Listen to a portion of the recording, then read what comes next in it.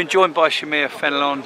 Thanks for that, Shamir. I know you don't want to miss that bus. It's a long journey home. But how are you feeling right now? Obviously, there's a sense of injustice, there's a sense of frustration about the result. But can you get the things into perspective and analyse that as a performance? Yeah, I think obviously at the moment, straight after the game, so it's hard to. Obviously, everyone's a bit sore because obviously we feel we should have got something out of it, maybe even won the game with the chances we got. So I'm sure obviously on Monday when we have the weekend to recover and think about it Monday, look at the videos, we can analyse the performances itself and see what we've done well, what we didn't do well. But I think away from home, there's a lot of chances we created today. There's a few of us that should have scored, obviously, myself included. I mean, away from home, you don't usually get that many chances, so that's a positive. I know that from straight away. So if we could look at others on Monday and then go again Tuesday. A lot of encouraging signs in the performance. You know, notably the fact that in the commentary box there's actually 3 of us there today, and we all come up with a different player. One of them was you in terms of the Aldershot Town man of the match. Lots of people contributed to it, but as you say, you just want one to go in the back of the net, and we've had a whole host of kind of near misses, one headed off the line, and then somehow we've contrived not to score from a situation where they finally made a blatant mistake at the back. And I guess you've just got to take that in the chin on football, haven't you, and go and make Maidstone pay for it on Tuesday night. Exactly. I mean, it wouldn't surprise me if we score early on Tuesday. It wouldn't surprise me. I mean, there's going to be some games where we don't create as many chances, but everything we do touch goes in the back of the net. So it's ups and downs, but yeah, as long as we'll have a look on Monday on the training ground and the videos and see what we've done well, what we didn't do well, and just make sure we're ready for Tuesday.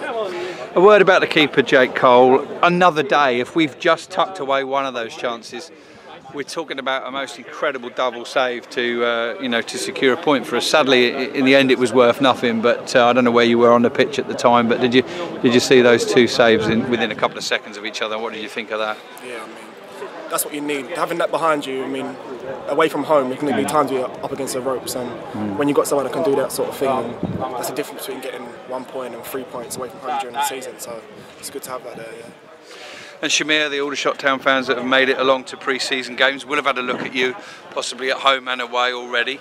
A new face in the side, one of many new faces in the side, but you got the nod today to start as one of the 3 more attacking players. How do you feel that you equipped yourself in the game today? Yeah, I thought I got off to a good start. I thought I'd done well, to be fair. I mean, created a few chances. I mean, every time I got the ball, I tried to be positive. And I think, yeah, to be fair, like away from home, I thought the pace and catching them in the break, I thought, I suited it.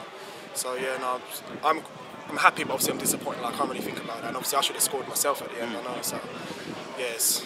Yeah, I don't want to put you through more agony, but at the time that mistake's happened, initially I think we're all thinking that you should have the chance to tuck it in, but you lost your footing, didn't you? Yeah, cramp.